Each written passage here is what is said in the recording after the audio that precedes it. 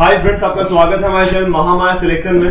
दोस्तों मैं सागर आज आपके सामने friends Indian territorial army officer के इंग्लिश के क्वेश्चंस लेके आऊं फ्रेंड्स, और ये आपका पार्ट 6 है। इसके पहले मैंने 5 पार्ट और बनाए हैं, जिसे आप चाहें तो वीडियोस को डिस्क्रिप्शन में दिए गए लिंक में जाके देख सकते हैं।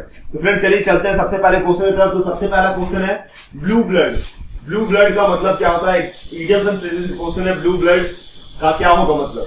Belonging to low class society होगा, गिव कंप्लेन इन रिटन होगा, member of high class society होगा, या कंप्लेन गिवन वर्बली होगा। इसका होता है friends member of high class society, एक तरह से रिच लोग कोई हम लोग क्या कहते हैं ब्लू ब्लड कहते हैं, जिसका पेरेंट्स क्या हो, जिसका पेरेंट्स अमीर हो, उसके बच्चे को हम लोग कह सकते हैं ब्लू ब्लड। ठीक है, अगला क्वेश्चन है करेक्टली स्पेल्ड वर्ड। आपको बताना है इसमें कौन सा करेक्टली स्पेल्ड है, स्पेलिंग सही है।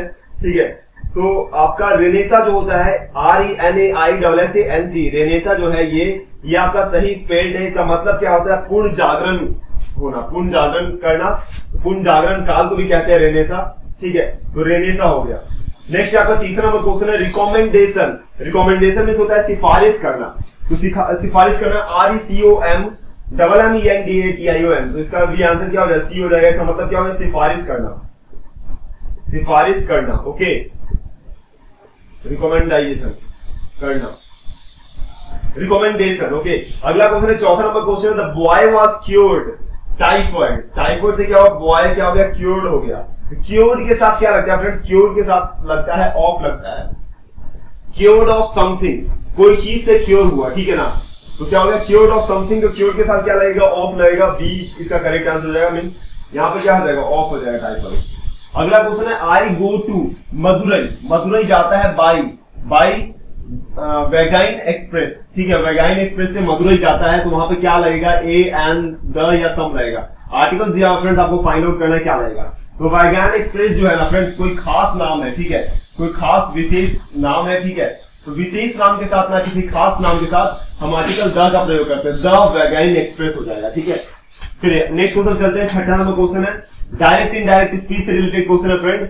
Ram said to me I am going to Jaipur.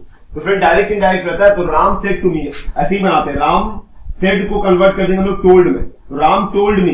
ठीक है, आई जो आया है राम के लिए आया है। ठीक है, तो राम का आई आया है, तो आई कन्वर्ट हो जाएगा ही में, तो यहाँ पे ही हो जाएगा। ठीक है, और ये प्रेजेंट कंटिन्यूअस में दिया हुआ है, तो कर देंगे पास्ट कंटिन्यूअस में। इसका हो जाएगा Ram told me that he was going to Jaipur. तो देखिए कहां पे है? Ram told me that he was going to Jaipur, पहला ही आंसर सही है। Ram told me that I was going to Jaipur, ये गलती है। Ram told me that he is going to Jaipur, past में हो जाएगा। Ram told me that he were going to, he के साथ वेयर नहीं होता है फ्रेंड्स। ठीक है, और यहाँ प्रेजेंट है तो ऐसे भी खत्म, और आई तो रहेगा नहीं, सेम टू सेम आई राम के लिए आया, तो पहला आंसर आपका सही हो जाएगा। ए इज द राइट आंसर। अगला क्वेश्चन है फ्रेंड्स वन वर्ड सब्स्टिट्यूशन है।